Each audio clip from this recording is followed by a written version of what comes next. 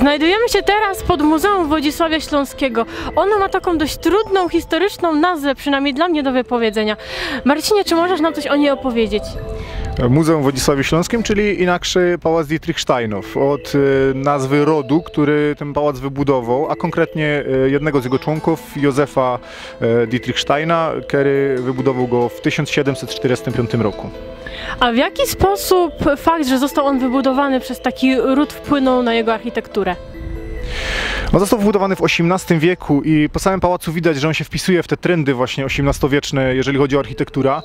Po pierwsze, pałac jest dosyć podłużny, piętro oddzielone jest bardzo wyraźnym gzymsem, okna obramowane, nad oknami belkowania. To są wszystko typowe elementy architektoniczne, jeżeli chodzi właśnie o XVIII wiek. XVIII wiek, a mi się zawsze wydawało, że on jest dużo starszy, ten pałac. Bo to nie ma pierwszy pałac, który był w Wodzisławiu.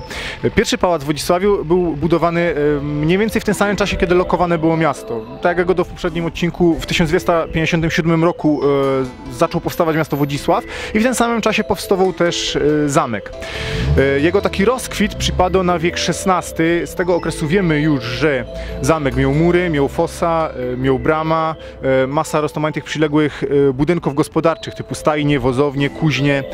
No i w samym pałacu też były i wiemy o tym, że były i sypialnie, były pokoje gościnne, była osobno własna kancelaria, także on był bardzo mocno rozwinięty, był ważnym ośrodkiem lokalnej władzy.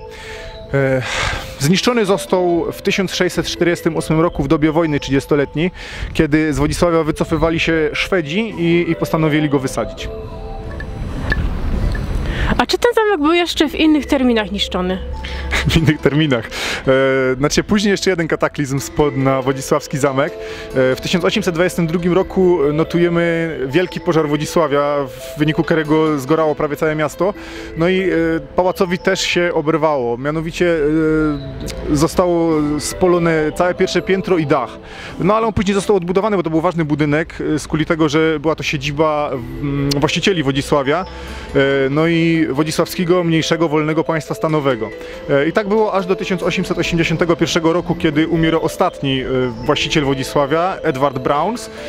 Od tamtej pory dzisiejsze muzeum staje się budynkiem magistratu. I tak było przez zarówno w dobie, kiedy Wodzisław był pruski, później kiedy był polski.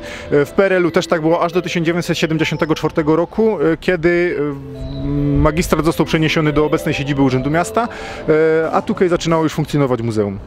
To jest cała masa interesujących informacji. Jest coś jeszcze, co warto o nim powiedzieć? Słynne tajemne przejście. To jest mit akurat i niestety trzeba go po raz kolejny uciąć. Nie było żadnego tajemnego przejścia łączącego wodzisławskiego zamku z basztą, która znajduje się na Grodzisku.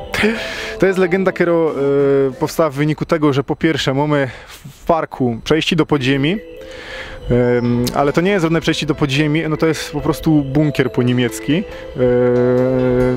schron właściwie. A jeżeli chodzi o basztę sama, no to dzisiejsza baszta to jest sama jedna wieża. Kiedyś tam było więcej tych budynków przyległych do niej, one miały piwnice. I z tej wieży też było przejście do piwnicy sąsiedniego budynku.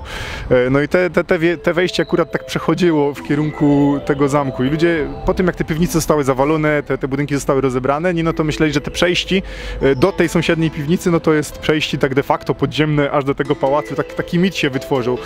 Ale realnie jest to nie do zrobienia, bo po drodze mamy bagna, a to by nie pozwoliło na przeprowadzenie tunelu. No każde miasto musi mieć swoje legendy i tajemnice. Dziękuję. Dziękuję Ci, Marcinie. No coś jeszcze. Tu jeszcze warto by było może zwrócić uwagę, jeżeli chodzi o jeszcze jeden szczegół architektoniczny. Nad nami, nad wejściem do budynku muzeum widnieje piękny herb właśnie tego rodu Dietrichsteinów.